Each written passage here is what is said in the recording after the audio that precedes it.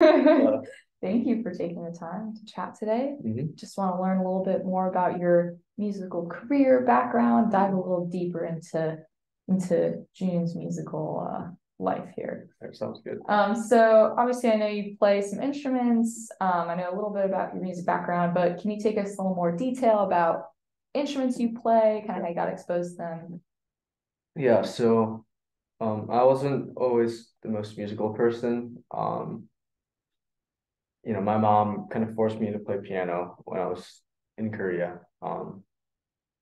And I mainly played just to please her. And she eventually gave up because I wouldn't practice. And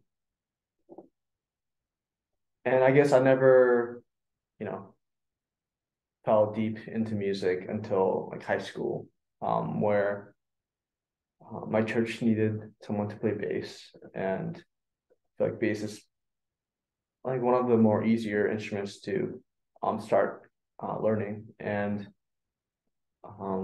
started playing bass, and eventually they needed someone to lead worship, and so I learned how to sing and play guitar, um,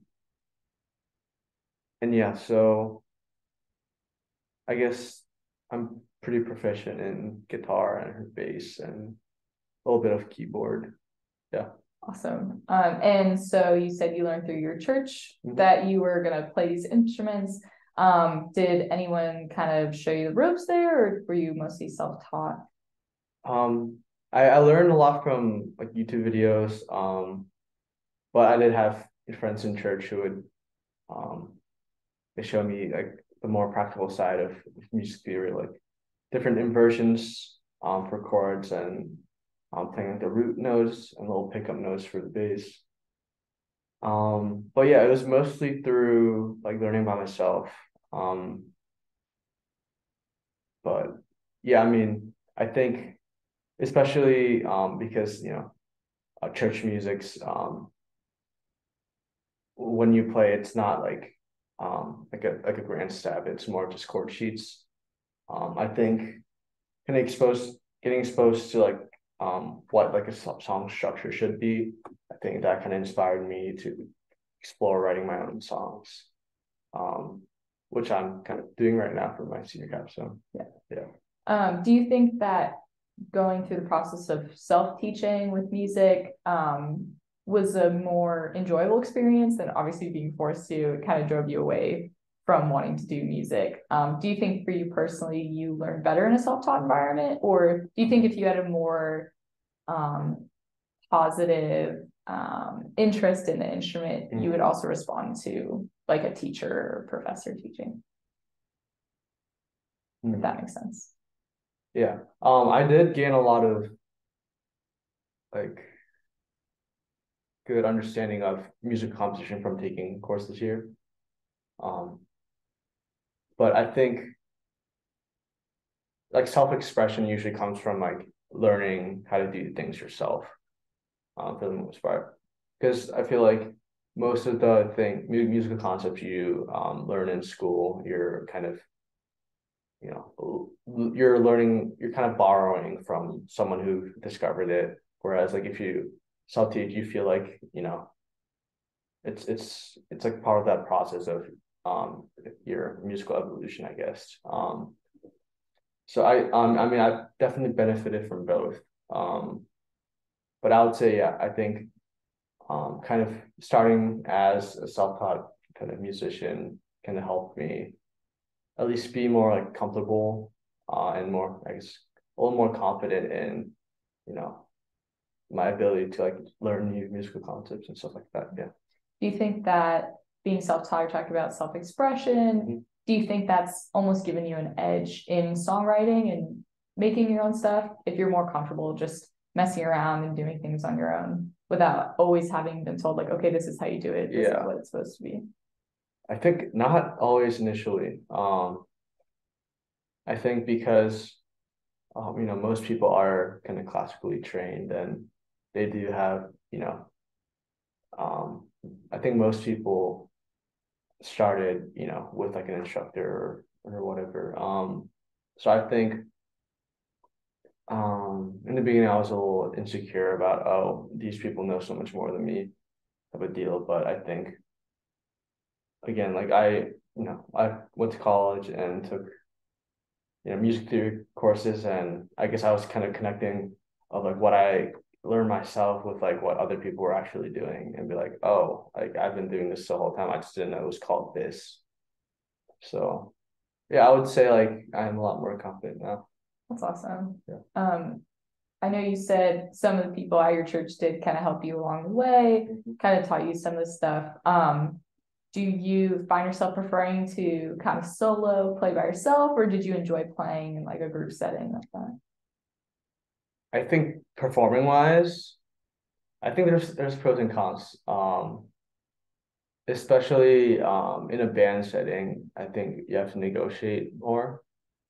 And this is just purely the performance aspect of, you know, even like, meeting on the right time, like kind of controlling dynamics, like who comes in when.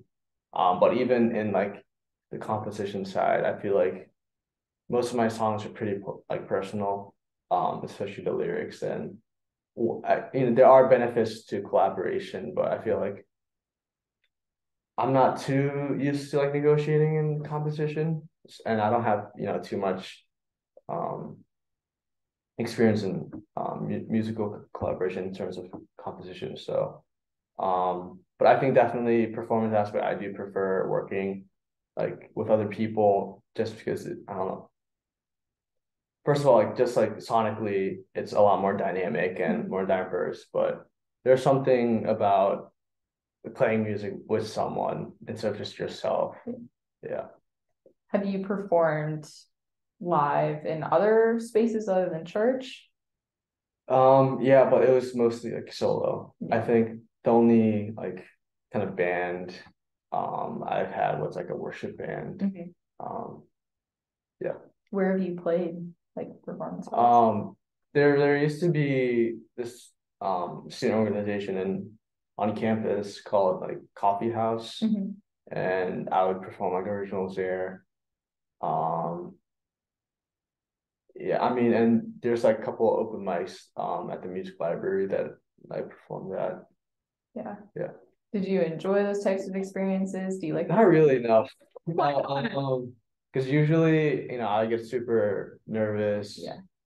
Um, and I don't know, I don't necessarily think my songs are like super accessible. In terms of, I think maybe melody wise, it's not like hyper pop. So I know that like most people, at least when they initially hear it, there's not they're gonna be like super hooked by it. I think it's more if people focus on the lyrics and listen to the melody a couple of times, maybe they'll start to like it. So I think that, and also I'll just having a bunch of people look at me and I'm the only one making sound. Yeah. Also Nerve-wracking. nerve-wracking, yeah. Yeah. Could you talk a little bit more about the content of your songwriting, kind of what it's about, where those influences are coming from? Yeah. I would say big picture wise, most of my lyrics are like faith-based. Um, and that's just, I guess, like the worldview I have of me, believing in a creator, who've, created me and like the world around me, and myself kind of exercising the same creativity and creating things. And so even though, some of my lyrics, there are definitely explicitly worship songs, but other songs are more just based on my life and my journey of faith and me kind of experiencing the human experience, living the human experience, and sharing stories. I feel like that's all forms of worship. Yeah. Yeah, definitely. Do you find yourself listening to a lot of worship music? Is that's the kind of writing, or you listen to other kind of music? Yeah. Initially, I think because I was a worship leader, I like explicitly only listened to CCM. But I think musically I kind of I would say like matured not saying, like more simpler chord progressions isn't bad. I think it has its own purpose, but I think, at least for me, I wanted to know, all different types of music concepts, because I feel like, every song sounds the same. At least when I only listen to CCM. So, I started listening to Beatles in college. And then I've been more experimenting with indie folk and different singer songwriters. Yeah. Awesome. So in a post-college graduation sphere, what is music looking like for you there? Yeah, so this is a question I, wondered through in college, of because, music's my passion, but I also, live with a single mom who is financially struggling. And so I'm also a CS major. So I've gone through college kind of trying to decide what I wanted to do. And I've kind of landed in the middle where I'm gonna find like a financially stable job, but also do music off like my time at work. And if music gets, big enough to support myself and my family, I think, yeah, I'd rather be, making music than coding. So yeah, absolutely. And kind of bringing this back full circle. I know you said when you were a kid, you were kind of forced into the music and it kind of pushed you away. If someday you're in the realm of having a family of your own, what's kind of that approach you would take with your family? Like, would you, after being through that experience, what would you do? Yeah. I don't think I would force any lessons on my children. I would be more, I think, intentional about what type of music, I guess, like the variety of music they would listen to, because I want them to be able to digest all different forms of music, instead of just what's popular. But yeah. Great. Yeah. Awesome. Thank you. Thank you.